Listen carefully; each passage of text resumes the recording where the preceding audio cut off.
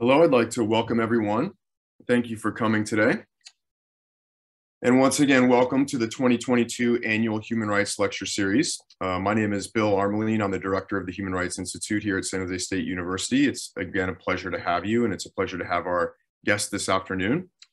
The point of this series is to bring together critical decision makers, community stakeholders, scholars, and students to analyze our most pressing human rights crises and their potential solutions. Given the official end of the formal US war in Afghanistan and Russian invasion of Ukraine, this year's series is focused on the dangers of American militarism and nuclear weapons proliferation. Many thanks to those of you who came to our event on Wednesday. Today's event will be focused on nuclear weapons, understanding and reducing the growing danger. A couple housekeeping notes to start. Audience members are encouraged to submit questions for our speaker via the Q&A function. At 3:10, here in a few minutes, we'll transition to the talk portion where Dr. Prager will present a talk and slides on today's topic for approximately 40 minutes. Afterwards, we'll follow up with Q&A. And now for our land acknowledgement. We'd like to begin by recognizing that while we gather at San Jose State University, we are gathered on the ethno-historic tribal territory of the Thamian Ohlone, who are direct ancestors of the lineage enrolled in the Muwekma Ohlone tribe, and who were missionized into missions Santa Clara, San Jose, and Dolores. The lands on which San Jose State University is established was and continues to be of significance to the Muwekma Ohlone tribe. We also recognize that the ancestors of the Muwekma Ohlone constructed and maintained the 3 Bay Area missions. Our campus extends to surrounding areas that held a tupanak, a traditional roundhouse, which were once located in the historic Lopeniago land grant Rancho Polsomi, y Positas de las Animas, and also Marcelo and Cristobal's land grant Rancho Usalac, which were places of celebration and religious ceremonies, as well as nearby ancestral heritage shell mounds that served as the tribe's traditional cemetery sites and territorial monuments. San Jose State University also desires to honor the military service of the Muwekma men and women who have honorably served overseas during World War I, World War II, Korea, Vietnam, Desert Storm, Iraq, and those who are serving in the United States Armed Forces today. It is my absolute pleasure to introduce our moderator for this event, Dr. Curtis Asplund, Assistant Professor in the SJSU Department of Physics and Astronomy. Dr. Asplund holds a PhD in Theoretical Physics from UC Santa Barbara and has recently begun a 1-year Next Generation Fellowship with the Physicists Coalition for Nuclear Threat Reduction, which organizes physical scientists to advocate for policies that reduce the threat posed by nuclear weapons. And now I'll turn it over to Curtis. Great. Thank you very much, Dr. Armelin, and thank you so much to you and the whole Human Rights Institute for collaborating with me on making this event possible.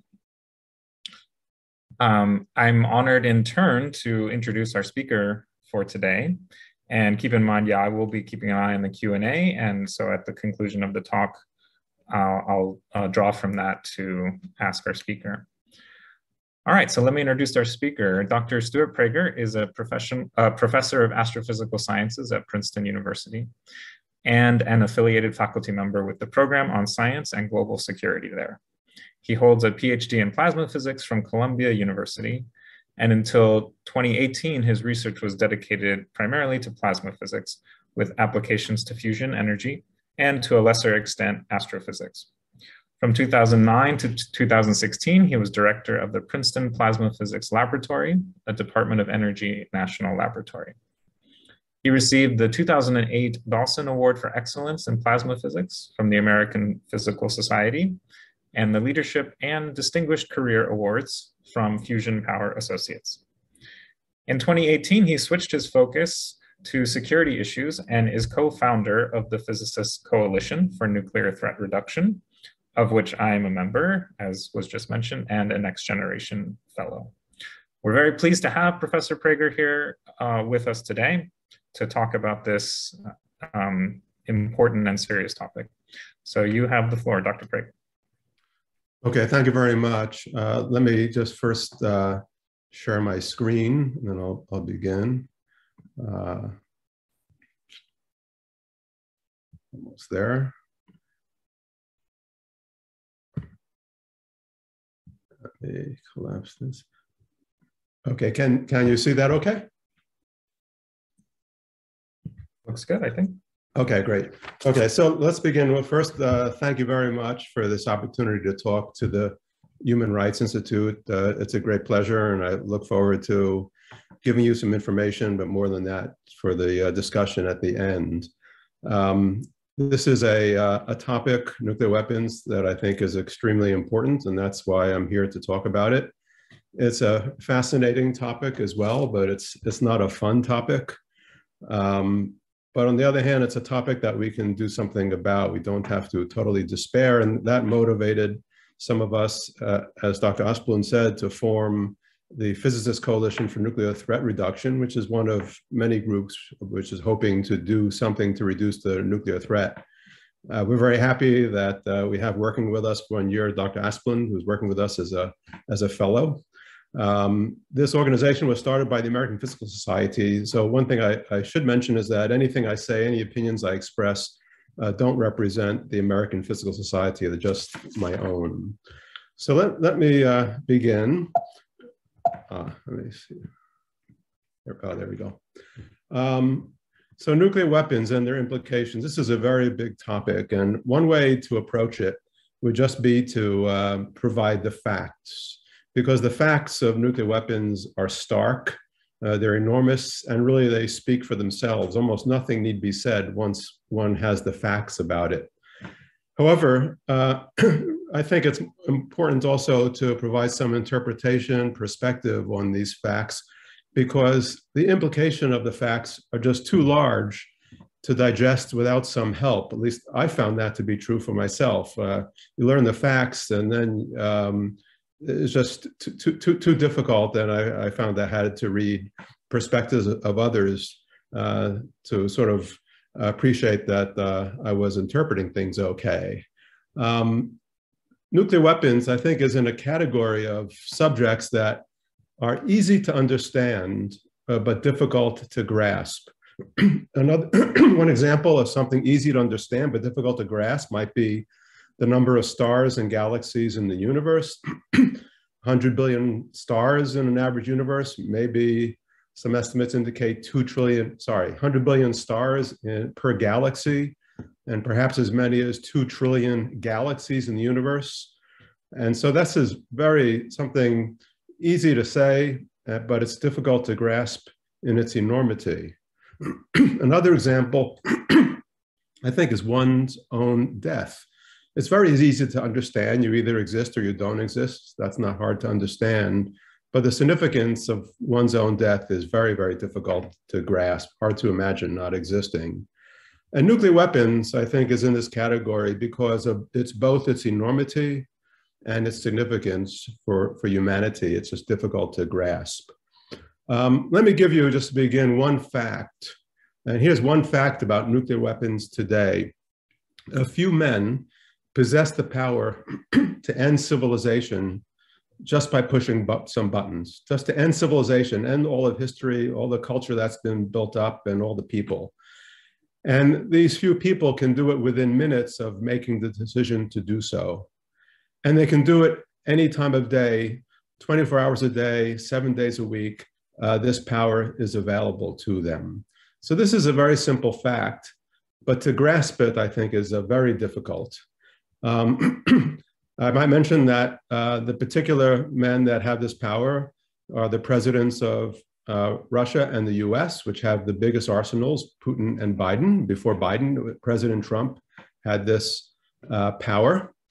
But they're not the only ones. There are lesser but still potent nuclear arsenals elsewhere. So just as examples, the prime ministers of Pakistan and India, Prime Minister Khan and Modi, also have the power to kill hundreds of millions of people, maybe more. And there are other leaders of nuclear armed states that have similar power. This is a world we live in. And this threat is out of sight and it's out of mind for most of us. I myself have never seen a nuclear weapon, yet we're all held hostage at every moment of every day by this nuclear threat. So what I'd like to do, yes, but I should add though, this is a problem that can be solved. For example, we can dismantle all nuclear weapons. We made them, we can dismantle them. There's no particular technical challenge to dismantling all the nuclear weapons. It's a man-made problem and it can be undone by us. It's a physically easier problem to solve than climate change or a pandemic. Both of these serious crises are man-made, but they unleashed physical processes that are difficult to control. Not the case with nuclear weapons. You can just dismantle them. So what I'd like to do today is review for you some facts about nuclear weapons. I'll discuss some of the policies that govern these nuclear weapons. I'd like to alert you that at the moment there's a growing danger in nuclear weapons, whereas the risk is as great now as it ever has been since the invention of nuclear weapons. Because of the moments we're in, I'll mention some lessons we can maybe draw from, or observations we can make with regard to the Ukraine crisis. And then I'll discuss very briefly examples of what we can do to lessen this danger. So the nuclear weapons derive from the enormous power of nuclear fission, the splitting of the atomic nucleus. And here I'm showing you a schematic of the fissioning of one uranium nucleus. And the way it occurs is a particle called a neutron, single neutron, bombards the uranium nucleus, it excites it, and then the nucleus splits into two product nuclei, in this case, krypton and barium nuclei. So one nucleus splits into two, but another thing happens. One neutron produces three more neutrons. So there's a neutron multiplication and there's 100-fold amplification in energy. The kinetic energy in these products is about 100 times greater than the energy of the initial neutron. That's the basis for the explosive power.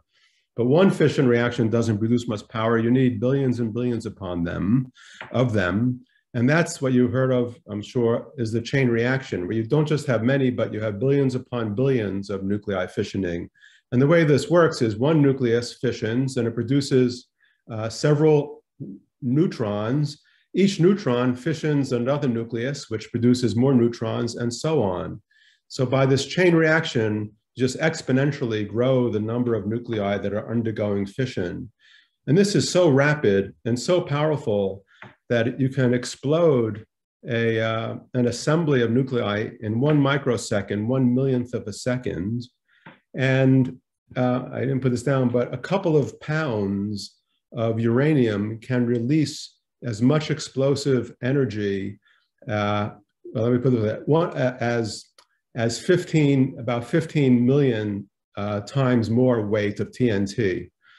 In other words, nuclear weapons can be 15 million times more powerful than a chemical explosion such as TNT. And one thing this tells us immediately, past wars teach us nothing about nuclear war. The weapons used in past wars are millions of times weaker than the weapons that would be used if we ever had a nuclear war. It would be a totally qualitatively different event.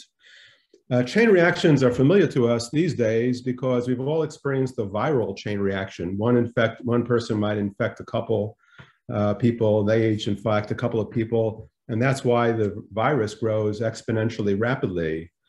But a nuclear chain reaction is just millions of times more deadly than a viral chain reaction that gives rise to pandemic. The crisis we've experienced in the last 2 years would be negligible compared to that if we were to experience a nuclear chain reaction. But modern weapons don't only use a fission nuclear reaction, they use the other type of nuclear reaction, which is nuclear fusion, where you fuse two nuclei together. So for example, if you take a deuterium and a tritium nuclei, these are forms of hydrogen, and you fuse them together, they give rise to a helium nucleus and a neutron. But what happens is the energy in the product nuclei, in this case, is about 1,000 times larger than the energy of the incoming nuclei. So there too, it's extra explosive power. And modern nuclear weapons today take advantage of both fission and fusion. So if you look inside a nuclear warhead, you'll see typically 2 bombs in one warhead, a primary and a secondary. And the way it works is first the primary explodes, and really what's happening is a pit of fissile material is being crushed such that it triggers a chain reaction, and you get a fission explosion. The fission explosion then triggers the fusion explosion, and you get two bombs going off in one, and it's extremely, extremely powerful. What are the effects of these bombs? The effects of a single bomb? Well, the energy is released in three different forms of energy. About half will come out as blast energy, just the shock wave that emanates out from the blast. You can think of it as a very strong wind, although that understates it. So about 50% comes out as a mechanical blast. About a third comes out as heat and thermal energy from the initial flash. And about 15% comes out as nuclear radiation. And these three forms of energy can kill you in manifold ways. The blast can knock you down and knock down buildings. The blast that comes out generates hurricanes that can go faster than occur naturally in winds that are faster than occur naturally in hurricanes. You can get burned by the flash of the initial fireball. A nuclear blast in a city will cause massive fires, and you can die in the fire. And finally, there's a nuclear radiation that can kill you. So it's pretty deadly. And just to give you a little bit of an image of the effect of a blast wave, this has been measured in 1953. Scientists set up in the Nevada desert a blast of a 16 kiloton nuclear weapons. And this is the terminology that's used. What this means is that they set off a nuclear bomb that's equivalent to 16,000 tons of TNT. Again, one of these things hard to imagine. In 1953, and here it exploded in the Nevada desert. And what they did is they had a house set up. Here's a house set up, and the house was set up 3,500 feet, about 2/3 of a mile from the blast. And this is what the blast did to the house. First, the flash from the fireball lit up the house, and then the intense heat from the light from the fireball started to burn the house and burn the paint. And then a little bit later, a fraction of a second later, the blast wave arrived, and you can see it just obliterated the house. It's just a wall of high pressure hit into the house. And this whole exposure, these frames are just 2.3 seconds. So within a second, a house 2/3 of a mile from the blast is just completely obliterated. Well, you can ask, I hate to show you this, what can happen if you exploded a nuclear bomb over San Jose? And this is roughly what it looked like. Imagine that the bomb is exploded over San Jose over here. And these circles show, this circle shows the radius within which maybe half of people are killed, and there's a grand leveling of buildings. And then out to the larger radius, people can die from, there's the thermal burns from the flash. And it's estimated if you exploded a weapon in San Jose, and these are just estimates, maybe on the order of 185,000 people would die pretty much very quickly. And there would be about 460,000 injuries. And it's commonly said that if you have a nuclear blast, the living will envy the dead. The deaths won't be pleasant. This is over San Jose. If you choose a more densely populated area, if you choose a nuclear bomb and you exploded it at 8,000 feet over New York City, and I should say, the San Jose and the New York examples are 350 kiloton bombs. So it's equivalent to 350,000 tons of TNT, but these are average size bombs in the nuclear arsenal today. So an average size bomb in Lower Manhattan, and this is near where the 9/11 attack occurred, would give, you can see it would kill people out to New Jersey and the Queens and Brooklyn and Staten Island. It would kill about 1 million people and injure about 2 million people. It would destroy New York City. New York City wouldn't exist anymore, basically. It would be thousands of times worse by any measure than 9/11 was. And it would be the worst catastrophe probably to befall the United States. And this would be one bomb, one city.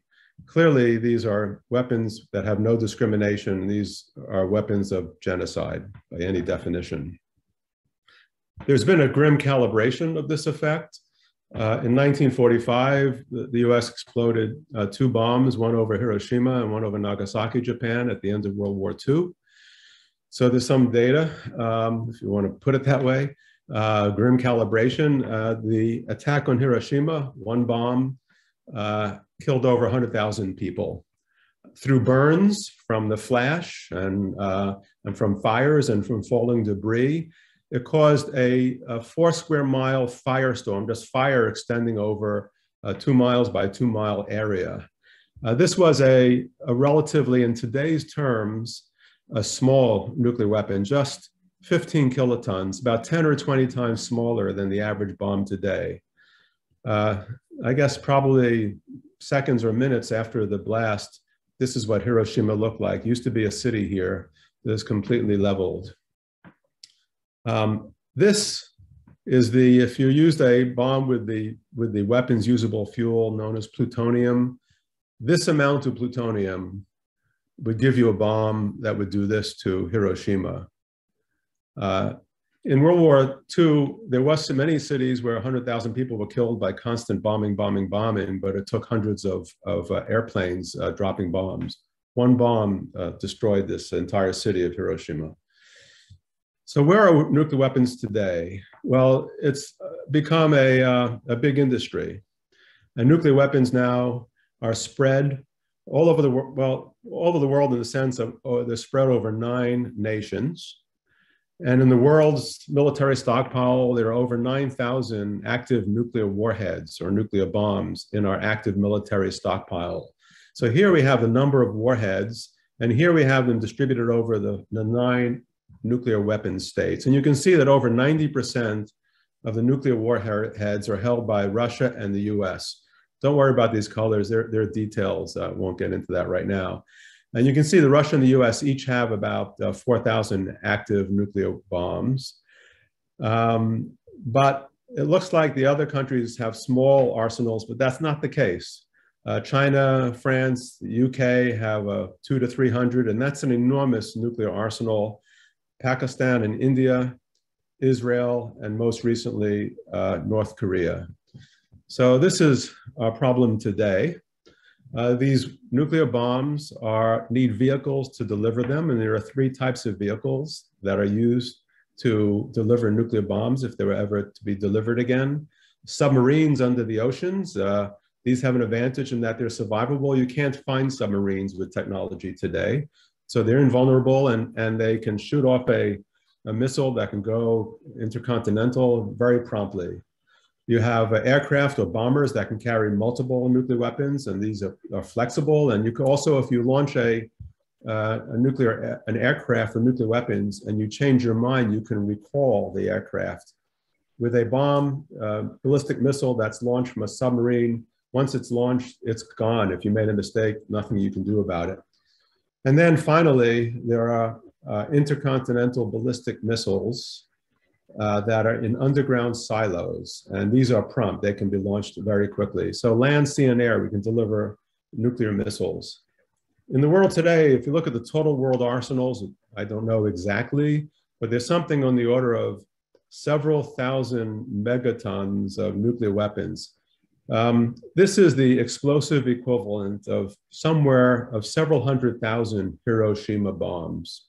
So you saw what 1 bomb did to Hiroshima. We have the explosive power in the world's arsenals of several 100,000 of those. This is to give you another calibration. All the bombing in World War II, which was a catastrophe, amounted to about 3 megatons of explosive power. So we have about 1,000 times more explosive power than was exploded in all of World War II. So the bombs we have can directly, if you just add up the numbers, kill billions of people, But the threat doesn't stop there, because there are indirect effects of nuclear weapons. And I want to highlight one of them. And this is the fact that nuclear weapons have the capability to disrupt our global climate. Now, how does this happen? Nuclear weapons, if they're exploded where there's flammable materials, such as most cities, produces massive fires, such as had occurred in Hiroshima. the fires are so massive that it produces huge amounts of carbon particles or soot. The soot is heated by the sun and it rises into the Earth's stratosphere about between 6 and 30 miles above the Earth's surface. It spreads around the Earth, and this is an artist's rendition. Our nice looking Earth, after nuclear explosions in flammable areas, becomes shrouded in a shroud of carbon soot. And what's the effect of this? It blocks out some of the solar radiation, the radiation from the sun that we need for life and for crops. And as would be expected, the Earth's temperature will decrease and the amount of sunlight reaching the Earth will decrease. It's sometimes referred to as a nuclear winter. And recently, in the last 10, 15 years, climate scientists have used modern climate modeling tools to take a look in detail at what would happen with modern climate models. And one example, interesting example they have studied in recent years is a hypothetical war between India and Pakistan, two adversaries who have nuclear arsenals. And they assumed that between the two of them, they exploded 100 Hiroshima-sized bombs, which are small bombs in today's world. And this would be exploding about 0.1% of the world arsenal. And what they found is, this is what happens to the globally average temperature in degrees Celsius. And here's a temperature of the globe from 1880 to current day. And you can see here's the global warming that we all know so much about. Nuclear war between India and Pakistan, and the globally average temperature drops by more than 1 degree centigrade, greater over certain parts of the globe. And it takes about 10 years to recover back. And the climate scientists say this global climate change would be unprecedented in recorded human history, and it would be instantaneous. And what would this do? It would cause the production of crop worldwide to drop, different crops, different places, by 10 to 20%. And there have been some estimates that it could place as many as maybe 2 billion people who are already on the edge at risk of famine. And you conclude from this that a war between India and Pakistan can kill many more people outside the war zone than within the war zone, where it would kill about 20 million people. And so one can conclude that nuclear weapons target innocent bystanders and innocent nations, where innocent means that nations that are not even party to the conflict. Well, these climate scientists have then gone on to consider the effects of a full-scale war between US and Russia. It's kind of a worst case. And here again is the global average temperature. Here's with a different scale. And here's an India-Pakistan war. And here's an all-out war between US and Russia. And you can see that the temperature globally average drops by about 8 degrees Celsius, which would, I think, be about 17, 18 degrees Fahrenheit. And you get true nuclear winter. And they've looked in detail at what this does to crop production and caloric intake. And the result, just in a sentence, is that this would lead to global starvation. The average per capita caloric intake would be less than you need to maintain your energy, even at rest. And so this leads one to conclude that a nuclear attack is also a suicide attack. These are all suicide bombs that are ready to go. So the effects are pretty drastic. And here's one policy that we have in place, or physical setting that we have in place, is that in the United States and in Russia and in some other countries, there are weapons that are held on what I think are fairly characterized as hair trigger alert. That is, mostly in the US and Russia, there are about 1,900 missiles that are on alert status in underground silos. In the US, they're in the western states, Montana, Wyoming, North Dakota, and in subs prowling the oceans. These 1,900 missiles are ready to launch within about 10 minutes of receiving an order.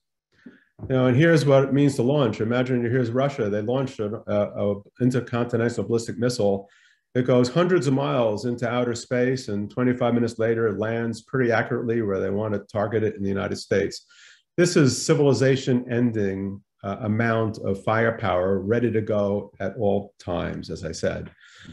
Well, this is fearsome because when you have something so ready to go, it's prone to accident, to technical accident. It's vulnerable to a hasty decision. And I should point out in the US president has the sole authority to launch a nuclear weapon. US president can decide to launch a weapon, and nobody has a legal standing to object. And the president is under no obligation to consult anybody else.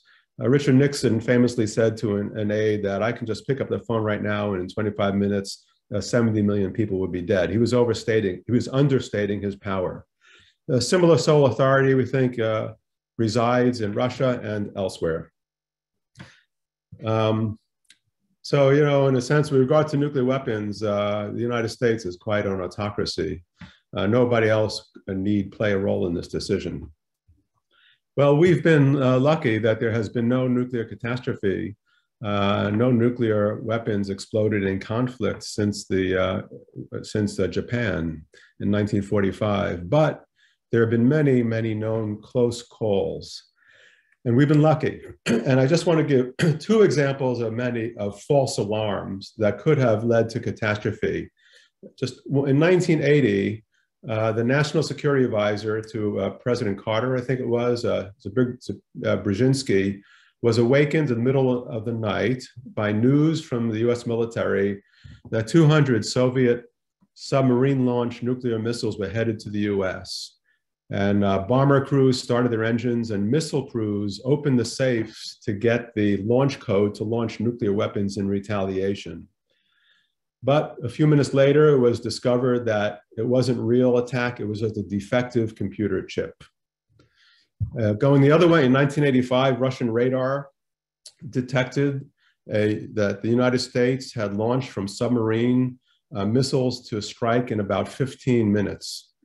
The Russian nuclear forces went on full alert, and President Yeltsin retrieved the nuclear launch codes that would allow him to activate a retaliatory launch in the United States. False alarm, the cause was just a US scientific rocket that was launched to study the aurora. In each of these cases, and in other cases I can cite, I mean, there's just many, many cases of false alarms and other near accidents, near catastrophic accidents. Some human being intuited in this case, the alarm to be false, and didn't communicate the result completely up the chain, sometimes disobeying orders. So for example, Russia had a protocol where if this is detected, incoming US missiles, the president should be immediately informed. And if he was immediately informed, he might have immediately decided to retaliate. But the Soviet military officer intuited this wasn't real and made the independent decision not to inform the president. These close calls have led General Lee Butler, who had been the head of the US Strategic Command that has control of nuclear weapons, to state that we escaped the Cold War without a nuclear holocaust by some combination of skill, luck, and divine intervention. And I suspect the latter in greatest proportion. So where are we today? And unfortunately, the nuclear world order is now in crisis. Things are not good today. And this has been shown, not shown, but this is sort of illustrated metaphorically by the doomsday clock that the Bulletin of Atomic Scientists issues every year after deliberation by a committee of experts. They issue a clock which tells us how much time we are before midnight, where midnight is a catastrophic event for the globe. And in 2020 and 2021, because of the perilous geopolitical and technological changes, they set the doomsday clock at 100 seconds to midnight, which is the closest it's ever been since 1945 and since throughout the whole Cold War. And part of the reason, as I'll get into, is because we are now slipping into a new nuclear arms race in the world. And let me indicate the increasing nuclear dangers because they're manifold. First, there has been a gradual proliferation of nuclear weapon states. It's not just the US and Soviet Union, US and Russia, it's multipolar and complex. There are 9 nations that have nuclear weapons. Lots of adversary nations within those 9 were more accident prone. This is less controllable. There are many more scenarios now for possible nuclear escalation of a war. It's a complex situation. There are non-state actors, terrorists, which has been a lot discussed. I won't discuss it now. A very concerning technological change is the threat of cyber attacks and what that can do to the nuclear weapons complex. You can only imagine what cyber attacks can do. A cyber attack can produce a false warning of an attack and lead a country to retaliate where they need not, or you can imagine it hiding a real attack. A cyber attack can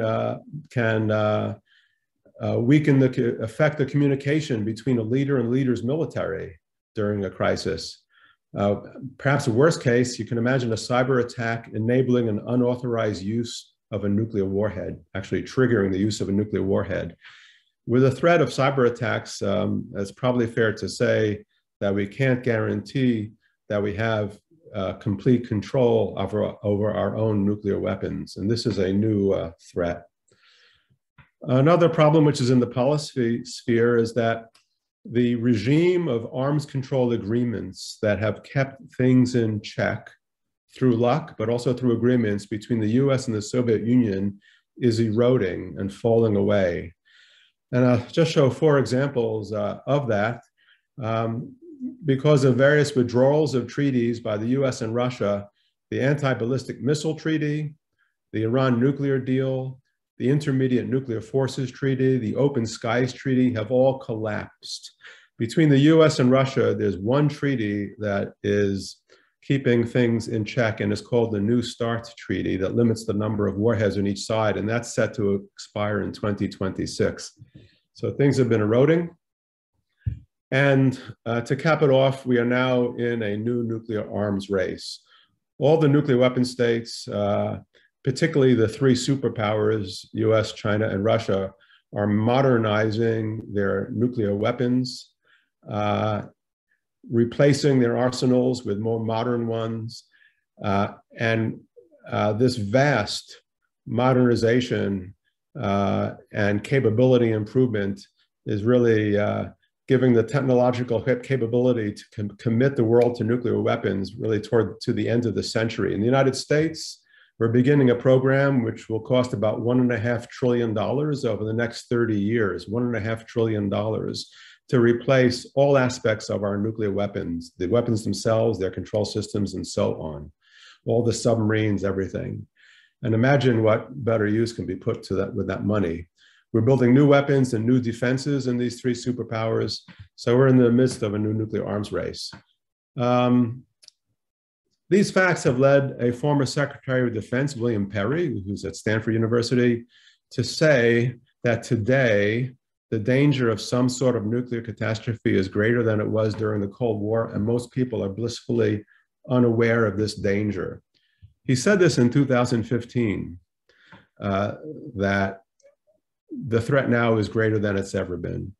Unfortunately, in the previous 6 or 7 years, things have only gotten worse, nothing has gotten better. To cap it off, we all know about 2 weeks ago, Putin stated that he put Russia's nuclear forces on combat duty alert. It's not clear what that means. He already has weapons on alert status, but nonetheless, this is clearly expressing something of his thought process. And then he states, it's a quote, "Whoever tries to interfere with us should know that Russia's response will be immediate and will lead you to such consequences as you have never experienced in your history. Russia is today one of the most powerful nuclear states." This is a threat coming from a man who has the capability to pretty much kill about everybody on Earth. So this has to be taken seriously. His statement, not completely, but it breaks a nuclear taboo. All responsible leaders of nuclear nations, for the most part, recognize that you should never threaten to use a nuclear weapon. They are only, in principle, used as a deterrent, as a threat of retaliation to keep someone else from bombing you with a nuclear weapon. And Putin just really broke that taboo, which has the effect of normalizing nuclear weapons as weapons of war, which they should never be. Now, he's not totally unique. There were weaker, this was done also. Trump made threats. Kim Jong-un from North Korea made threats. They were weaker in the sense that Putin is making this threat in the middle of a hot crisis. It's led to the discussion in the press of what's the likelihood of him actually doing it. And most people say it's unlikely, but it's shocking to me and that this would even be a point of discussion. And as I said before, people talk about, will he use it, won't he use it, what will it mean? And we should bear in mind that nobody understands nuclear weapons. As I said before, I'll repeat it, prior wars have taught us nothing. They all had weapons millions of times weaker. Nobody understands the consequences of these weapons. No one understands the complete climate effects, the effects on societal infrastructure. The only thing we know from past wars that's directly relevant to introducing nuclear weapons into war is that there's fog of war. And once we introduce a nuclear weapon into war, no one knows what will happen. Not the most experienced military general. What have we learned from the Ukraine crisis, or what can we observe? Well, one thing we observe is that nuclear weapons, well, not other than deterring, they actually can provide a cover for aggression. You know, Putin having nuclear weapons clearly makes him more comfortable waging aggression because he has nuclear weapons to keep the US and others from getting involved. Nuclear weapons encourage, the possession of nuclear weapons by some encourage proliferation by others. The Ukraine had nuclear weapons, a big arsenal when the Soviet Union fell apart, and it voluntarily gave them up in 1994. Clearly, other nations can observe this and say, did Ukraine make a mistake in giving up nuclear weapons? Another point, and the reason I had Putin's picture in the previous slide, is that this is a problem that is not a problem of world leaders. It's a problem that's intrinsic to nuclear weapons. As long as nuclear weapons are safe or exist, we're not safe from them, no matter who owns them. Because you can have a country where the leader of the country can go from bad to good, sane to crazy, or crazy to sane. We've seen that happen in many countries. The leaders can just flip. And the existence of the nuclear weapons are inherently dangerous, and it doesn't matter who owns them. Of course, we should all brace ourselves because Putin's comments, it might lead some to say we need to get rid of these nuclear weapons, but it's for sure going to lead to calls for the US to develop more nuclear weapons capability. I guarantee you, you're going to hear calls that we have to strengthen our nuclear weapons capability, and I think that would be a mistake. Now, clearly, to get out of this dilemma, we need to put pressure on governments to try to fix this problem. And indeed, governments can act to reduce the threat. And I want to give some examples from the past of good things that have happened. In 1970, there was a nuclear non-proliferation treaty. It was signed by all nations except 3. And it was a deal. Non-nuclear weapon states agreed never to develop nuclear weapons. And at that time, there were 5 nuclear weapon states, and they agreed to work toward nuclear disarmament. So it was a deal. The deal's been very successful from a proliferation point of view. From 1945 to today, you can see that the number of weapons states have proliferated from the then 5 to the today 9. And it's kind of held. This isn't great, but in the 50s, there were predictions that by today we would have several dozen nuclear weapon states. And we don't, thanks to the Non-Proliferation Treaty. It set a legal requirement on nuclear weapon states to disarm, and that has not yet been fulfilled. Through treaties and agreements between the US and the Soviet Union and then Russia, there's been a drastic reduction in the number of warheads in the world. This is the number of warheads versus year. And just look at the gray, which is the total warheads in the globe. And there was this crazy buildup to 70,000 warheads in the mid-80s.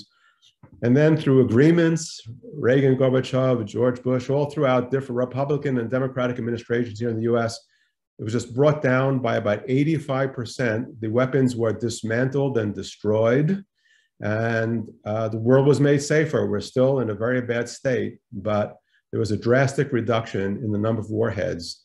Human beings can get together and disarm. There are nuclear weapon-free zones in the globe.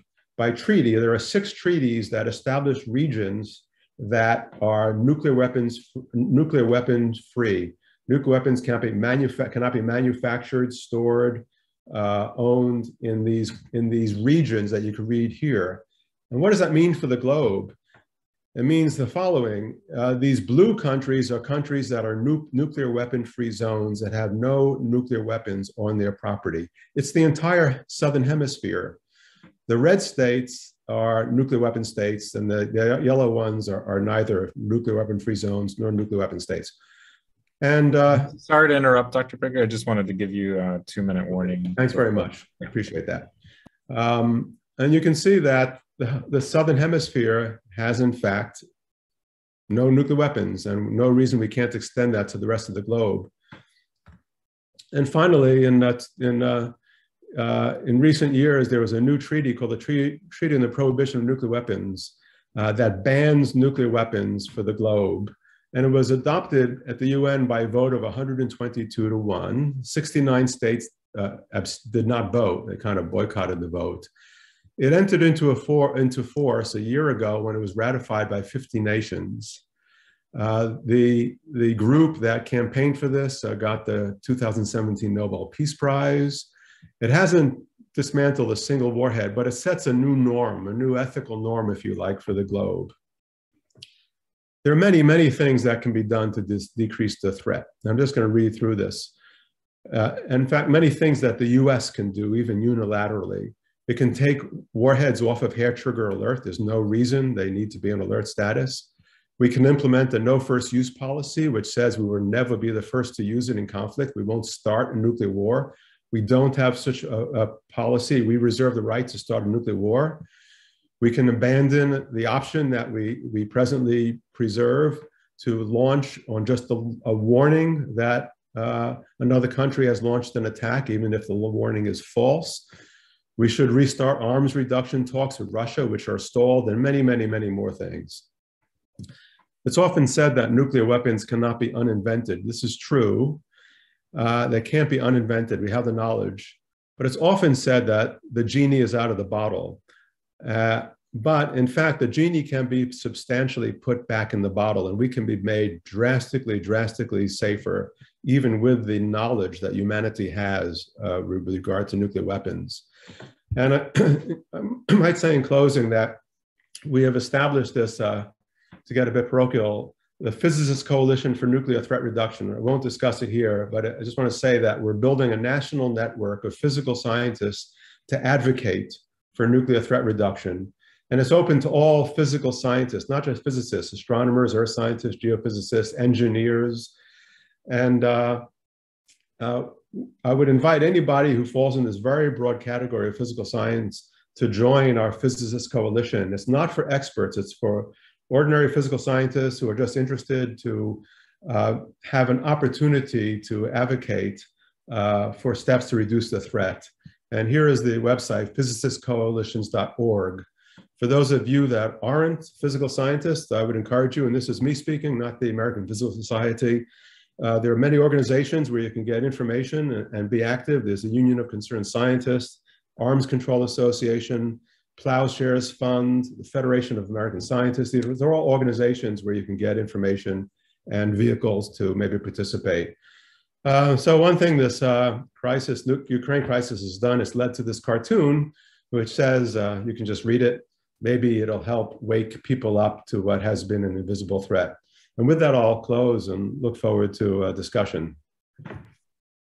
Great, thank you very much for all those remarks, Dr. Prager. I appreciate it. So yeah, I want to quickly get to some comments and questions. The first one was a comment, and it was the point that pointing out the effects of nuclear testing. So in particular, that much testing was done on reservations and also colonized territories like the Marshall Islands, and that the testing continues to impact those to the present day with many implications for health disparities. And so that's just a comment. I guess I'll add that, you know, the coalition, the Physicists Coalition that we're both a part of, has come out against any explosive nuclear testing at all for the United States. But I don't know, was there any other, did you want to respond with anything else? I don't. The comment is, of course, correct and important. There was a year ago, there was a discussion in Congress of some legislators wanted to resume nuclear testing in the United States, which hasn't occurred since 1996 or so. And our coalition lobbied against it, and it never occurred. Great. Yeah, let me kind of group a few other questions that variously have to do with about like actual attacks on the United States, about how do we protect ourselves, what would the steps be. Somebody specifically asked about, do you think like civil defense programs will ever come back in vogue now that there's maybe a new kind of Cold War heating up? Do you think this would be worthwhile, or would just further sort of normalize the existence of nuclear weapons? I don't know the answer. In the 50s, the civil defense, as we all know, were ridiculous. I remember hiding under my desk in elementary school at certain times, having drills to hide under your desks. I think that there's no useful civil defense. Maybe some experts would disagree with me, but I think there's almost nothing you can do. There was in the 1980s, there was a great TV movie, The Day After. I'd encourage you to watch it. People went into the fallout shelters. Don't think it did much good. So I'm not aware of any effective nationwide civil defense, unfortunately. Okay, appreciate the answer. And that actually answered another specific question about The Day After. So I appreciate you addressing that. Okay, another audience member asks about the following. Recent severe economic sanctions imposed on Russia seem to be aimed at collapsing the Russian state and making it a failed state. Should the Russian state collapse, what possible ramifications will that have on Russia's nuclear arsenal? That's a very serious question. It's a political science question, in part goes beyond my expertise. So I can't say anything authoritative or intelligent. But I think one thing in regard to keeping nuclear weapons in check, in the past, say between the US and Soviet Union, nuclear weapons negotiations were modularized. They were separated out from all other considerations. So no matter what's happening in the world, no matter how bad or good any other nation is, it's critical that we always negotiate nuclear weapons. You know, if Hitler was alive today, you'd want to negotiate nuclear and had nuclear weapons, you want to negotiate nuclear weapons with him. And if the Russian economy collapses in some way, and if the Russian society falls into some chaos in some way, it's going to be absolutely critical to have sane and rational nuclear negotiations. Now, of course, the big fear is that resides upon the sanity and the wisdom of them having a rational leader. And this is what the Ukraine crisis has brought home. It's just astonishing that in the world we live today, you turn on the TV and all the experts on Russia are debating the psychology of one person, Putin. Psychology. And that's what we're reduced to. The world's nuclear safety depends on the psychology of one or a couple of people. And so that's that's implicit in the question that's asked. That's a scary part of if a country falls into chaos, or if it falls into a state that's so autocratic that their ruler becomes detached from realistic advice. It's bad. I know I'm not giving a coherent answer because there's none to give. Oh, I appreciate your response, though. Okay, let me go to a somewhat technical question, maybe coming back to your first point. Like, yeah, there's a question about, is there a way that most nuclear weapons can be permanently deactivated or destroyed and safely disposed of? So maybe you could just emphasize. Yes, it's not a technical challenge to dismantle, take apart nuclear weapons. They're not mystical things. They're just objects. You can take them apart. You can take the chemical explosion, the electronics, you can take it apart. And then you have the fissile fuel and fusion fuel itself. and plutonium, can be buried, and uranium. When the Soviet Union collapsed, they in the U.S. Well, when the Soviet Union collapsed, and the U.S. and the Soviet Union were decreasing their stockpiles, you can take uranium. When we took Soviet highly enriched uranium, and we blended it down so that it wasn't highly enriched, and then we put it in nuclear reactors, and it made peaceful energy in the world. So the answer is yes, you can dismantle it. There's a 4-minute video if you want to go into YouTube and you put "how to dismantle a nuclear weapon," 4-minute video, and it'll kind of give you a little cute 4 minutes on how to do that. Okay, great. We might be able to get in 1 or 2 more. Let's try this one. What was the logic of US and Russia maintaining stockpiles at 6,000 plus weapons? Was this to make sure that the US and Russia continue to be heavyweights in light of the growth in weapons? Will the US and Russia ever go lower if India, Pakistan, France, Israel, etc. don't go lower first? The logic is the logic of nuclear arms racing, and it's an irrational logic. It's in play today. One country develops a weapon, another country wants to develop that weapon +1. And then the other country wants to develop that weapon +1. And it just builds its way up. And is fed by a dynamic where nation A always does a worst case analysis of the power of nation B.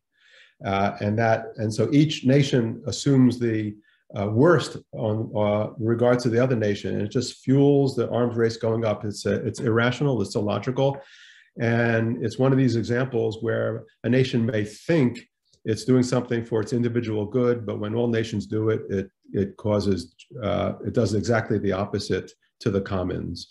Do I think the U.S. and Russia, I think the question was, will ever get below the number we have today? Yes, there's absolutely no reason it shouldn't. We were on that trajectory, and it's just stalled out in recent years. And there's no reason that it cannot continue. So I think it could very well happen. It just takes 2 rational leaders in the 2 countries, and maybe in the US backed up by a rational Congress. Okay, great. Maybe the last question is the following, and the audience member assures us he's not being facetious. Please help us understand how you and/or we sleep at night, knowing all of this. I think we sleep at night. Well, since I've started working on it, I am living a more perturbed life. But we sleep just like the person who's unaware, right? It goes back to what I was first saying. This threat is so difficult to grasp.